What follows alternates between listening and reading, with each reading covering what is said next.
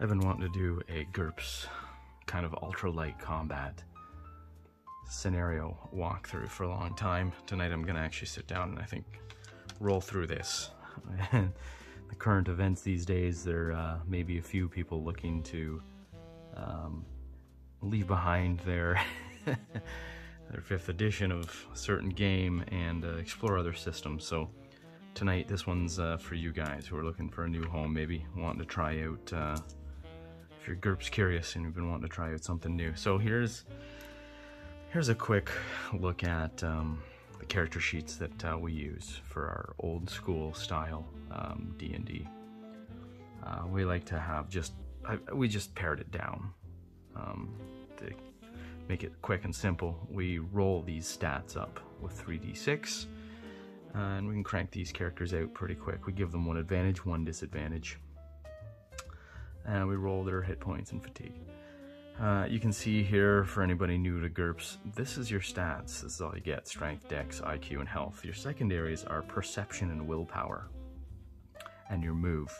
Then you'll get a dodge and a parry, and a block if you have a shield. And parry is based on your skill with whatever weapon you're parrying with. So you'll have a vastly different parry skill with a sword versus your pole arm or your quarterstaff, for instance, or your dagger.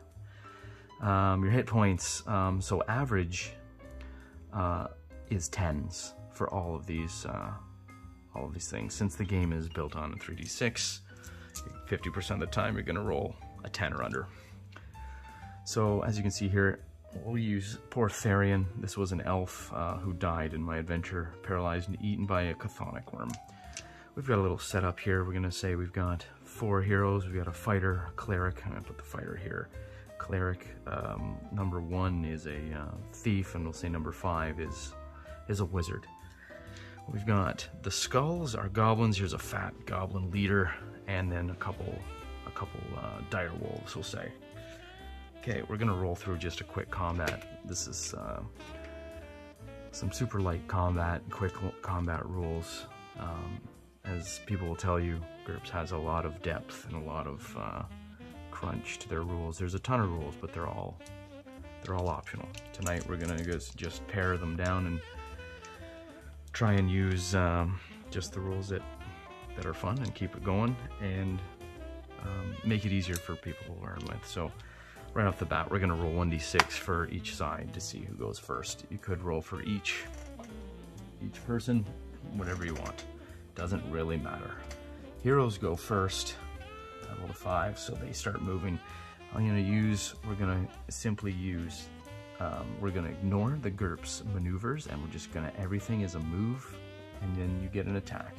Move is 5. 1, 2, 3, 4. This guy's gonna move up here. 1, 2. The wizard will move up here around the corner and peer around. Cleric will stomp in. 1, 2, 3, 4, 5. Oh, these guys are moving pretty fast. We would lessen their move due to weight of their armor, we'll say, but for now we'll just make everybody this guy. 1, 2, 3. This will be the thief. 4. Let's say he's gonna try and just hide behind here, just kind of get out of sight, disappear. So in GURPS, you have a skill in everything, and the skill is typically between 10 and 20, and that is the value you try to roll under with 3d6. The Game Master will give you a modifier to your skill, but say my skill is 12. He's got a 12 stealth. Because of combat, nobody's paying attention to him very closely, I'm going to give him a +2. So his skill goes from 12 to 14. Now roll under that with 3d6. There we have it. We have a 9. He succeeds nicely. We can, if somebody's trying to spot him, we'll say this guy in the back is kind of trying to survey the area better. He rolls his perception. We'll say his perception, it's based off of IQ by default. We'll say he's kind of smart for a goblin. He's got a perception up there of 11, so he's going to roll 11. He needs to roll an 11, and he rolls a 12. He fails. If he had have rolled a 9, a 10, say, he makes it by 1. my stealth made it by, what did I say? He made it by 3 or 4. You can compare how much you succeed by to break tiebreakers if they both succeed. At any rate, my thief is stealthed. He is out of sight and not being watched. Okay, and let's get right into the combat. These guys move up, and this fighter is going to make a grab. He's going to make a grab for that dire wolf. Therefore, he needs to roll under his dexterity. We'll say, we'll use this guy's stats as dexterity. He's got an 8. And that's not great, but we'll say the wolf is so big and shaggy. We'll give him a +1 on that. Easy to grab a hold of since he's just going to grab. He tries to grab. He needs a so 8 + 1. So he needs a 9. I just rolled a crit failure. He's on the edge of this here cliff, it looks like. I'm going to make him, he now has to roll a dexterity check to keep his footing or he'll fall off. I'll give him a +2 since he wasn't really that close. Needs a 10 or less to stay up. And he rolls an 11. The fighter falls and splashes into the water below. The cleric is up here, and he's going to try and shove the dog off, seeing his comrade go down. Maybe he doesn't see, because there's a wall there.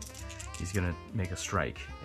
Again, he can just roll his dexterity. We'll say he's got a shove. We'll give him a +2. I'm the game master. I tell him he's got +2. Needs a 10 or less to shove. He lands a shove on the dire wolf, okay? The dire wolf will attempt to dodge. We'll say it has a typical dodge would be 8. We'll give him an 8 to dodge. It'll attempt to dodge out of the way, and it does so. Failed shove. Okay, over here we've got the mage. Now, there's a book for magic in GURPS. It's almost 300 pages long. There's over 600 spells in here. Anybody who wants to play a wizard, the potential in GURPS will keep you busy. Great enchantment rules, stuff like that too. We'll say this guy has fireball. In GURPS, you use your mana points or your fatigue points if you're out of mana points to cast your spells. He's going to cast a 3d6 damage fireball. It's variable. You can charge it up farther depending on your magery skill, how skilled you are at magery. We'll say this guy has a magery level 3, and he is going to put 3d6 worth of damage into his fireball he's conjuring. That will take him 3 rounds to conjure that size of a... no, he's got level 3. He can do that in 1 round. He's going to cast the fireball spell.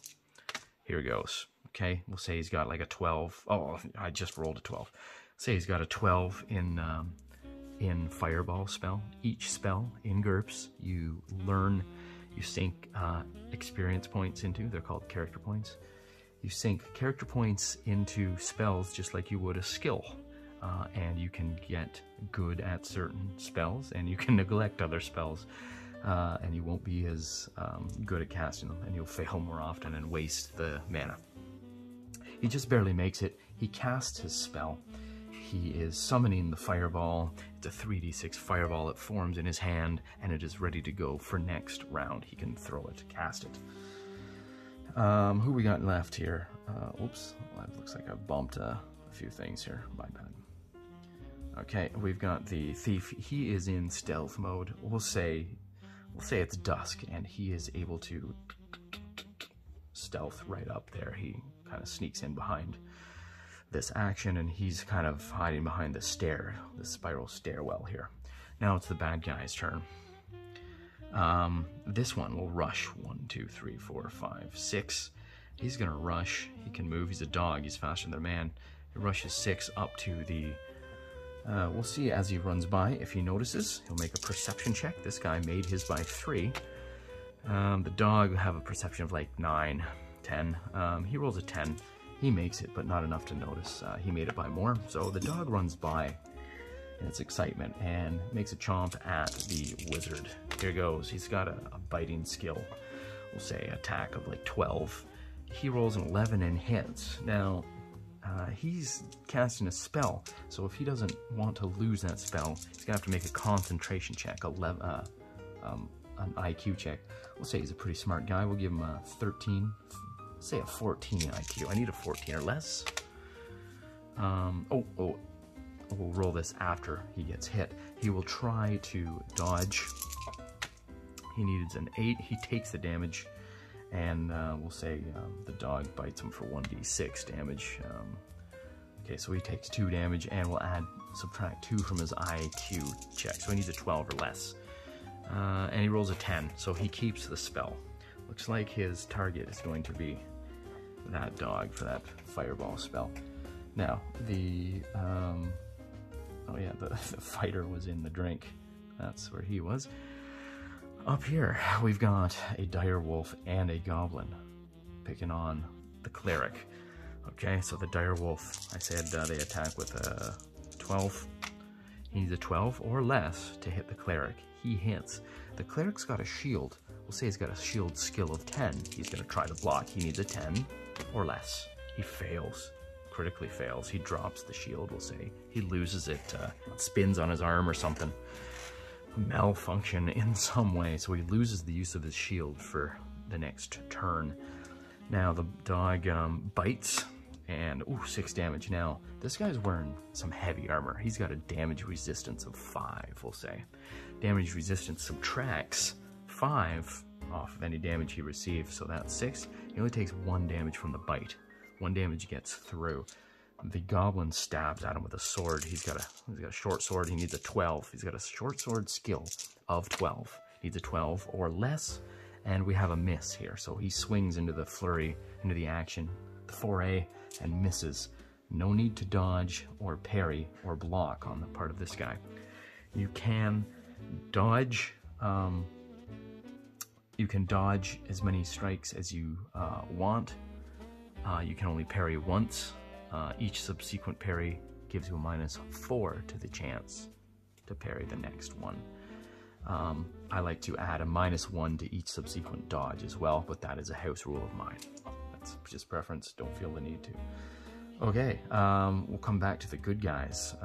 This guy moved up. We'll say he knocks an arrow in a short bow. He's gonna try and he'll try and take out the king, just so we can get some ranged damage, range combat into this. So fireball. Our mage, he has the fireball. Now he rolls to strike, to cast, to throw the fireball. Now that's another skill called innate attack. We'll say he's got a 12 in aiming these things. So he's got a 12. There's no range penalty here. He's right up against the dog. He needs a 12 or less, and that is a hit. The fireball is just going to wash over this guy's torso. Dog will try to dodge. He's got an 8. He needs an 8 or less. He dodges, and sadly, the fireball just heads off into the distance. The mana has been spent for the casting. That would be 3 mana gone, and he is ineffective with his spell. Down here we've got the fighter splashing around in the water.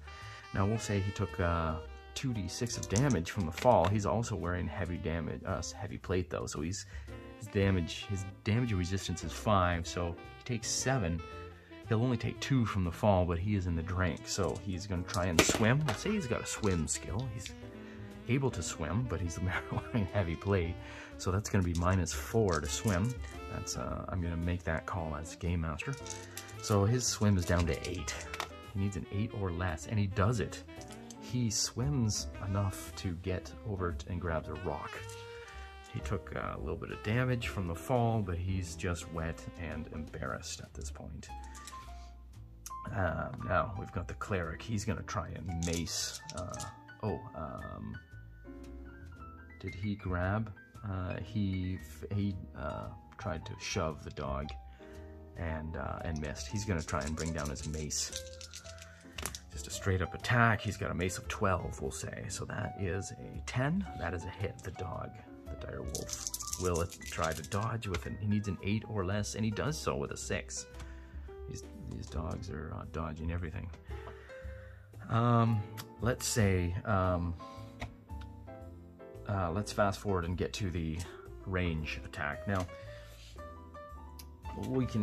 there are range tables that you can consult for GURPS. Let's keep it simple. I've kind of got it memorized. 1, 2, 3, 4. He's only about 4 or 5 away. That's a -2, I believe, to range. He will take, let's say he has spent a whole round aiming. That will give him a +1 to his bow of 12. So he's got 13 -2 because of the range. And maybe he's got partial cover, well, not partial, yeah, a bit of cover. I'll give him an additional 2, -2, because he's got to shoot past this dog. So let's say he's got an 8. He needs an 8 to hit. He will let loose the arrow and it misses, okay? It misses. Let's say the arrow hits the goblin, okay? Goblin does get a chance to dodge. He sees it coming. He's a fat goblin. He needs a 7 to dodge. He fails, okay? He takes the arrow. He's wearing, we'll say the goblin leader is fat and wearing leather armor. Damage resistance of 2. It's only a DR2. The incoming arrow is 1d6 impaling, we'll say, okay? Here's where damage types make GURPS combat more interesting. The mace attack was just a blunt, no damage difference, but 1d6 impaling from the arrow. Impaling damage is doubled. Anything that hits flesh is doubled. So with a damage resistance of 2 from the armor on the goblin, he gets 3 damage on him. Okay, so 2 is subtracted from 3, so he only takes 1 damage. However, because it's an arrow and they bite deep, you double that damage that got through. So he actually takes 2 damage. So it's still just a flesh wound, but he's got an arrow stuck in him and he's going to feel that. And so it goes. That would be the simplest, most streamlined GURPS combat I can think of, and I could probably roll with. Everybody makes their move, everybody makes their attack, everybody can dodge multiple attacks with a cumulative -1 is how I roll with it. That's my house rule. And anybody can parry, but it's a -4 for each subsequent parry. You need a weapon to parry with, blah, blah, blah. Your parry is based on your skill with your weapon, as I mentioned. Spell casting, you need the skill for each spell. You need to know the spell and have a skill in it to cast it. And as I mentioned, any skill test challenge is always roll 3d6 under your skill ability. There may be modifiers imposed on you by the game master, but that is it. That is the skinny on how to play GURPS in a nice little fantasy combat. So hopefully some newcomers will find this intriguing enough to look into GURPS. I suggest GURPS Lite or GURPS Ultralight if you like this kind of easy, streamlined combat. You don't need the rest of the details. And yeah, I hope everybody enjoys some GURPS in the coming months, weeks, years. Roll on.